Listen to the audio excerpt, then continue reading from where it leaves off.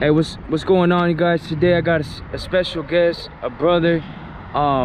If you want to introduce yourself, he's gonna give a quick his testimony. It's a powerful one. It's his life, and I want his story to be heard, and I want him to let the people at home know what's really going on. So if you can introduce yourself and let them know about yourself, man. All right, how you guys doing? My name is Jonathan Dunn, and I just want to share a little bit of my story. Well, first of all, I'm here today to do a little routine with Moses Cuevas. I reached out to him not too long ago, and we're here today. So let's start with my name. Like I said, Jonathan Dunn. I've been a diabetic since I was a little kid. I'm currently going through dialysis, and I got my toes amputated on one of my feet, right?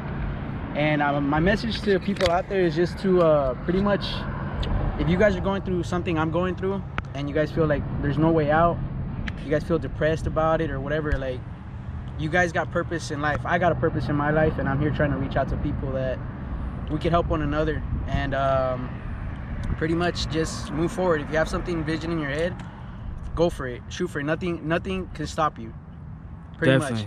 I have 3 kids myself. I once was married, and I lost my mom 2 years ago as well, and everything impacted me kind of hard.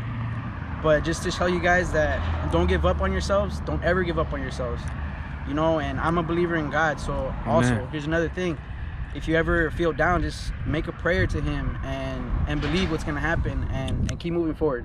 Yeah. If you don't mind me asking, Jonathan, how did you grow up? How was your childhood? If you can give us a quick glimpse of how you grew up, your childhood, how was it? Well, my family, I'm a big family, first of all. My background, my parents are from Ecuador, and I have Ecuador in the house. Okay, that's right. And I'm a fraternal twin brother. I have 10 siblings. I have 6 sisters and 4 brothers.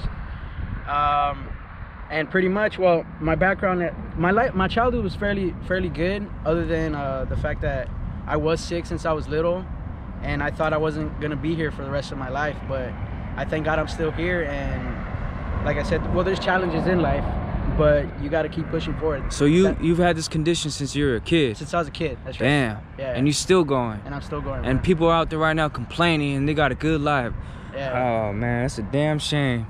Like I'm sitting here thinking about, like, man, I appreciate you just, you know. Well, if you don't, okay, so how was your teenage years as a kid? How'd you do as a teenager? Did you play sports? Were you out there running amok? Were you with the family? Well, or? I'm not a bad person. I've never been in gangs or anything like that. Okay. I do have an older brother, and I'm actually thankful for his life, because he was a gang member and all that stuff. He actually did many years, but because of him, like me and my brother, we didn't join any of that bad stuff, right? Right. And I'm thankful for him. I learned from all my brothers and sisters and what they've lived. They're a lot older than me. Yeah. But my life, like I said, thank God, I've been around. I've still been here. How were you in school? How was your grades and all that? I was a C average student. Okay. I'm not gonna say I was the smartest or anything like that. It's all good. Yeah. Graduate high school? I did. That's all that matters. That's right. Yeah. I was telling Moses earlier, and I do have a real estate license. I didn't think I could ever achieve that, right? And I actually got it 2 years ago, and I'm planning to use it in the future. Hell yeah.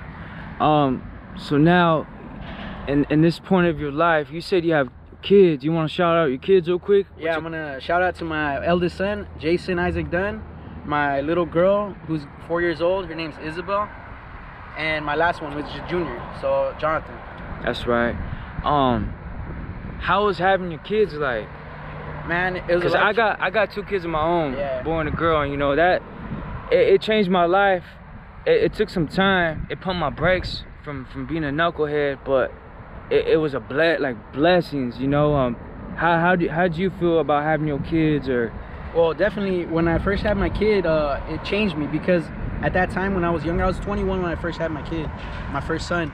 My mind was completely, you know, still thinking of doing like what young people do, right? Right. But I had to grow up at that time, and they're blessings.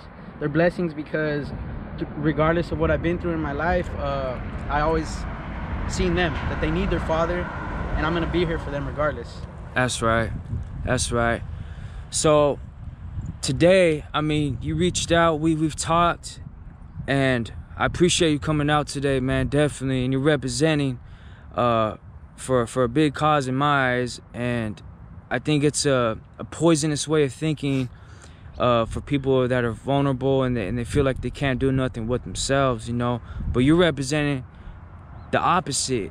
You may have a condition, but that don't mean nothing. You can keep going.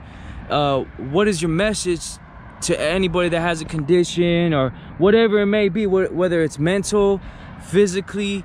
What is your message, and what are you trying to accomplish with your story in your life to this day? So what I'm trying to do, I'm just trying to reach out to people that feel you guys may have conditions like me, even worse possibly, but you can always do something, you know, with your life. If you find that exercise is a way out to get from all this whatever you're going through, use it as a tool to build yourself up, and just a message, because I don't like to see people that I've been through, man. I've been depressed for a while and I got out of it. I mean, like I said, I thank God for that, for one, and then your mind has to be a lot stronger. What got you out of it, Jonathan, if you don't mind me asking? Just believing in the Lord, and then having that mindset that I tell myself I'm not a punk or nothing like that. I'm gonna move forward. Keep fighting. Keep fighting. Keep fighting. That's right. Just keep doing it. That's right. You don't stop fighting until the day that you die. Pretty much. That's right. You just gotta keep fighting. We'll leave it right here. I'll ask you two questions. First one will be, if there's a kid right now, whether it's boy or girl, male, female, even if they're an adult, if they're at rock bottom right now, contemplating committing suicide or whatever it may be, hard times for them right now, is there any advice you can give to that person right now as we speak? Because best believe they're watching. Yeah, well, my advice would be to the little kids. I mean, if you do have family members that you're really connected to, reach out to them. And it doesn't hurt to reach out to them and tell them that you need help. For one, if you have, like me, for example, I have my brother, I do have some sisters that I would reach out to, and just to have that conversation and let whatever's in my chest, just let it out. Another thing would be, if you believe in the Lord, I believe in the Lord, I pray to him and just believe and ask him for help. Amen. Pretty much. Yeah, man. Last question. We're gonna switch it. This is for the young kids or even adults, male, female.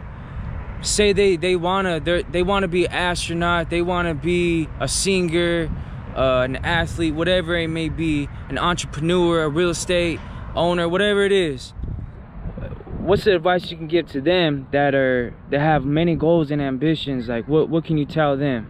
Well, first of all, the fact that you have many goals and ambitions, that's beauty right there. Right. And don't let anybody take that from you.